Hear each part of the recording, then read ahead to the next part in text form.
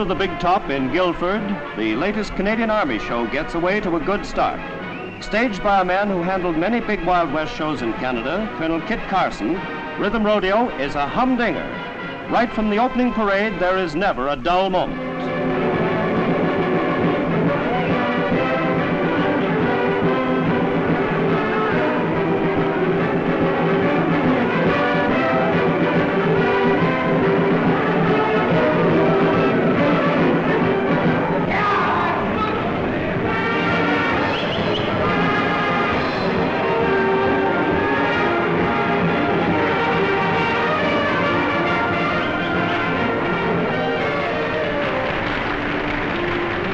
Comes to the winter scene and the skating routines, many Canucks in the audience get a touch of homesickness for the deep Dominion snows.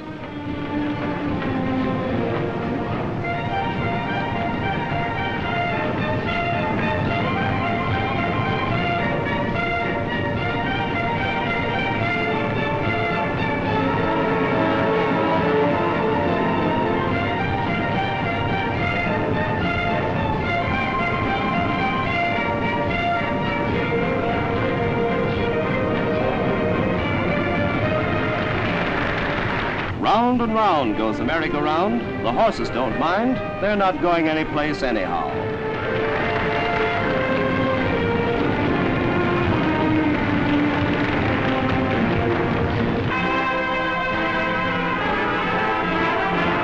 The grand finale of the show takes the form of a stagecoach holdup, 6 shooters and all.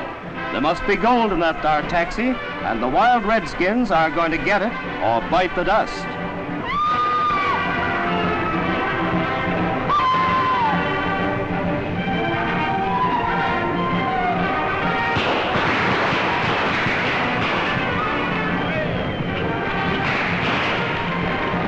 While it looks bad to the forces of law and order, but of course there just has to be a happy ending. Composed of and produced by Canadian service personnel, it looks like a long run for Rhythm Rodeo.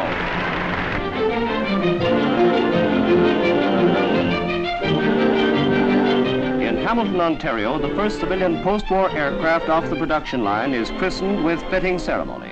Workers in the Cub Aircraft Limited plant have changed over to peacetime production. By the hundreds, the Airways taxis of tomorrow roll off the line. The first complete Cub plane to be turned out is selected for special christening.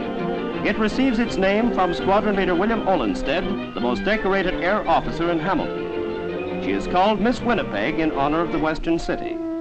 Today, whether you are 16 or 60 and are capable of exercising normal judgment, you can solo with as little as 8 hours of dual instruction. Just to prove it, Mrs. Oglesby makes ready for her first trip.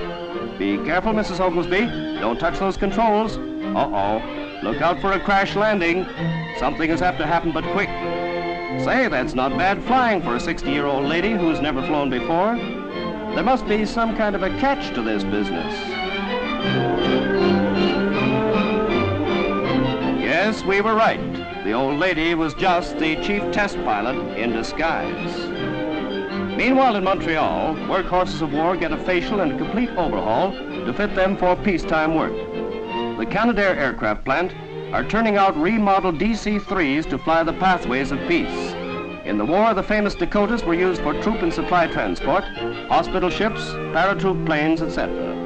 Now they are refitted for use on the Trans-Canada and other airlines. The first reconverted ship is inspected by Reconstruction Minister Howe and Trans-Canada Airlines President Symington.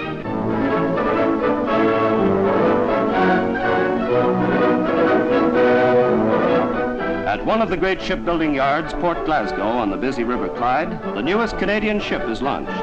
The Beaverglen, a turbo-electric merchantman of 10,000 tons, is the second of 4 beaver boats being built in Scotland for the Canadian Pacific Railways.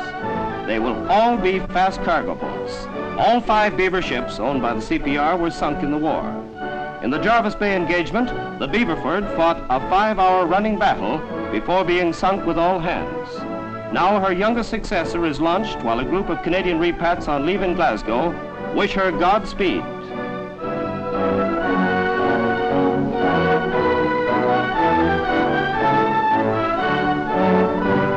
Good luck and happy sailing to Canada's newest merchantman, the Beaverglen.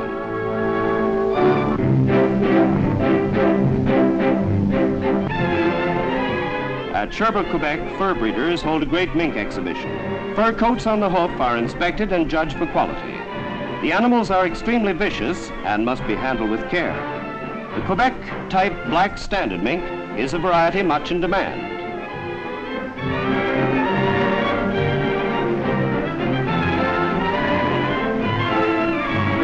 The white glacier and pastel types are admired by a future customer. The king and queen of Quebec mink are presented with the crown. They are truly a regal pair. Meanwhile, in Brampton, Ontario, the 6th Ontario Live Fox Show is underway. Specimens worth many thousands of dollars are on display. A prize example of a glacier blue fox will sure look mighty nice when draped on some lucky lady's shoulders. Before being groomed, a gag is placed in the fox's mouth. Its owner just doesn't take any chances.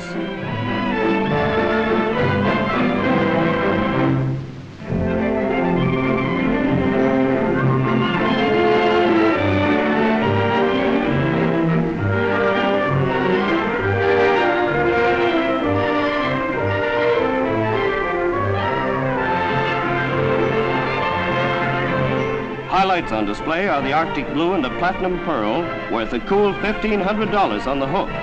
The Grand Champ is an adult platinum, the tops in Canadian fur. The British ship Columbia Star docks in the port of Liverpool. Just in from British Columbia via the Panama Canal, she carries the largest shipment of shell eggs ever transported in one load. They're all for the people of Britain. Sir Ben Smith, the British Minister of Food, inspects the consignment of 34 million of BC's prize hen fruit as they're unloaded.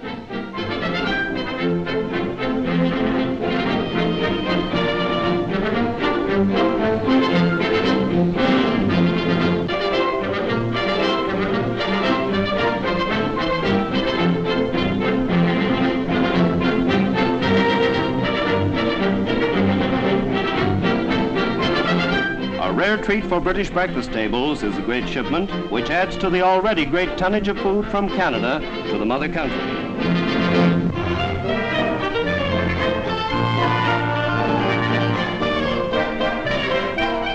For the CAOF in Germany, the latest in automobile designs are on display.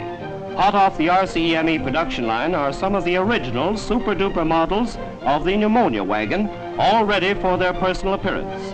Complete with everything but hot and cold running barmaids, who wants a Cadillac or a Packard when they can have the finest of general issues on wheels?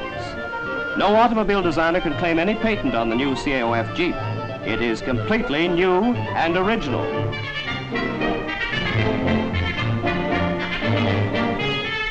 The beauty of it all is that the latest improvements in the old hedge hopper don't cost a cent. They're all financed by the government. The elbow grease is provided by the drivers and fitters. Come one, come all to see the latest super colossal CAOF 1946 models on display.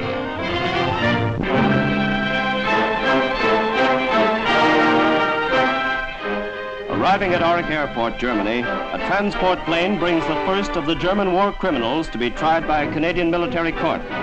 Brigade Führer Kurt Meyer, an officer of the former Waffen SS, goes on trial in the Normandy building. Kept under close arrest, Meyer is allowed out of his cell only for brief periods of exercise. He is charged with ordering Canadian prisoners of war shot while in his custody.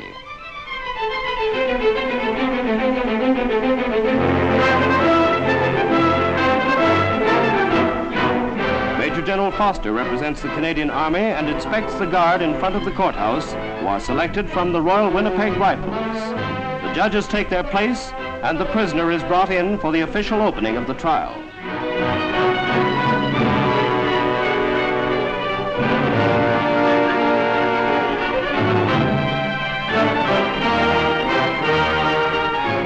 The court interpreter reads the charges against the prisoner at the bar, while the 6 judges wait to hear how he pleads.